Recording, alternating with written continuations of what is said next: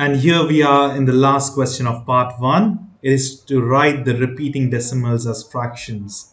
And there couldn't be any other easier topic for this to finally end the part 1. It's the MCQ part. You will have 4 options, so all you need to do is use your calculator here. There is such an easy trick to solve all these problems, that is 0.321. Write it as it is. Now, wherever you can see the line, that is the repeating part. That means this number is going to be 21, 21, 21, and so on. It keeps on repeating. So if you write some considerable amount of digits, you will directly get the answer as a fraction. You can see that's the answer. Same thing here, 0.1454545.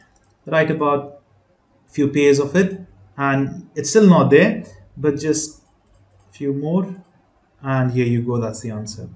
Another way to solve it is you will have all the answers, right? 4 options. Just solve them up. 24 divided by 11, that will give you this one, 2.181818.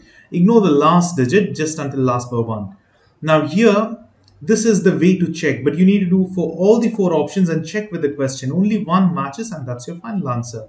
So now let's do the others. It's 4.96. The easier way would be just writing it, few pairs, and then, okay, if it's not showing up, write a few more and it'll show up once.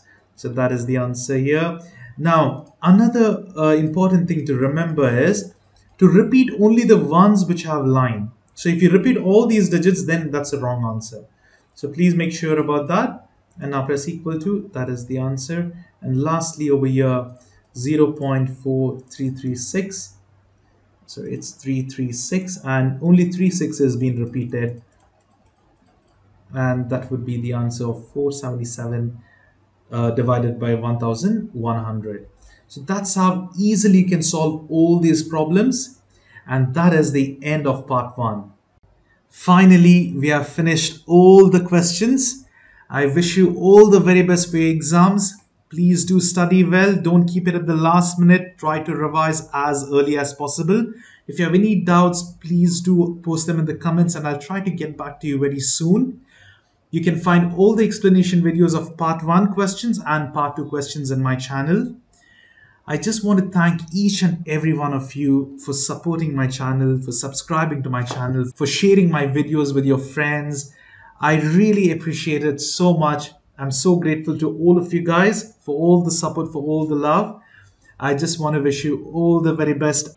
I hope everyone gets great marks in their exams. I wish you good luck and take care.